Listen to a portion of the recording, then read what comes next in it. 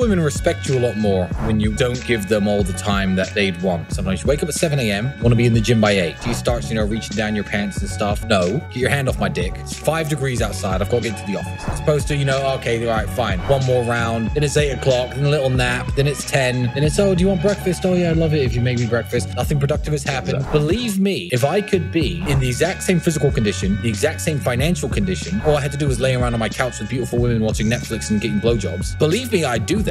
But you can't. You have to be the man in your relationship. And if you're the man, you do what needs to be done, not necessarily what you want to do.